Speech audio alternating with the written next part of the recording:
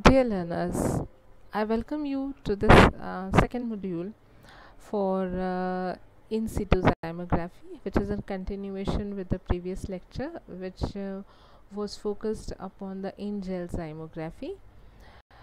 As we have already understood that in gel zymography was basically targeted for detection of enzymes, hydrolytic enzymes from microbial sources, and it was a technique which was based upon polyacrylamide gel electrophoresis.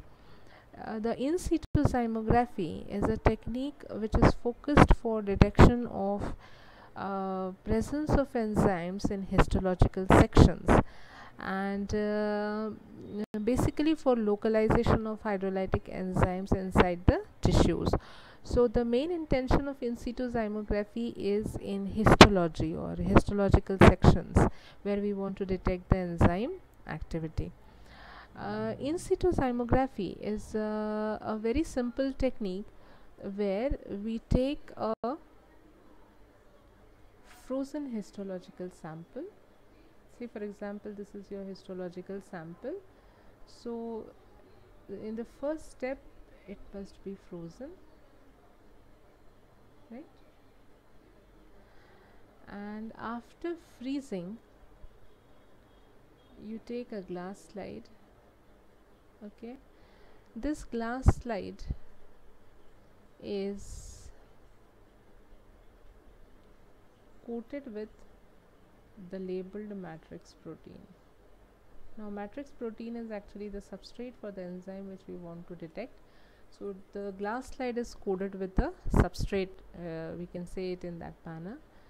And this is the histological sample, frozen sample, which is kept over the coated slide, and the system is incubated to allow the enzyme to work upon the coated substrate.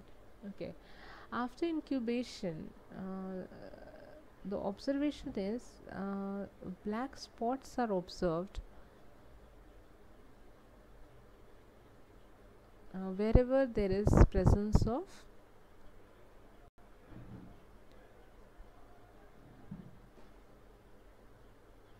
let us first coat it with the basic matrix protein. So this was originally the slide.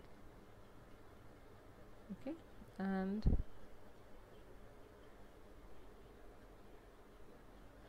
the black spots which appear like this, they are the examples where the enzyme has shown its activity, and these are the spots where the MMP proteinase activity has been detected.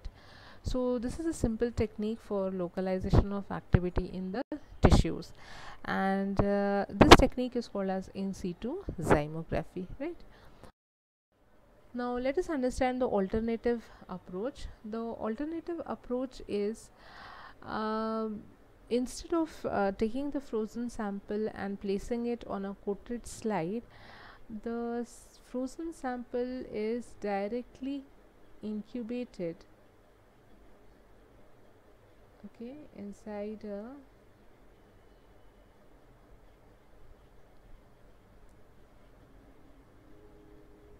here matrix protein plus fluorescein. Okay, so it is the frozen sections are actually incubated with the substrate itself, which is labeled or tagged with the fluorescein, right?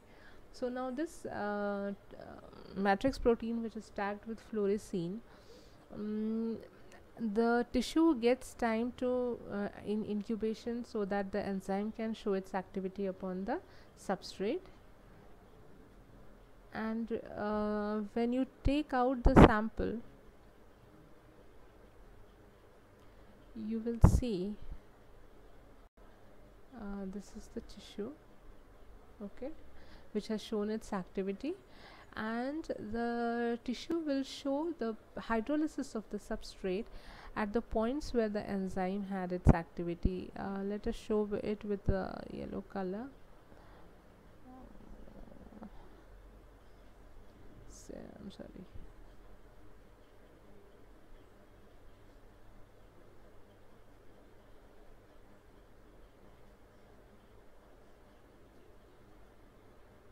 So say for example you have received the fluorescent spots like this in the tissue.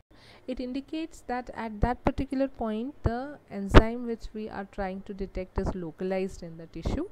So this is an alternative approach where we are allowing the tissues to react with the substrate which is labeled for some time, and the hydrolysis of the substrate is then indicated by the fluorescence of the dye. Okay.